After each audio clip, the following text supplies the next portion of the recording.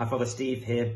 Tuesday's Bible verse is from the first letter of John, chapter 4, verse 10.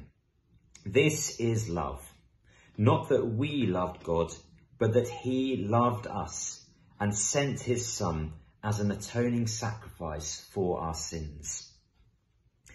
We use the word love a lot in our everyday lives. I love pizza, I love cheese, and of course, for the people we love, the things we value, the people we value, the friends we say we love.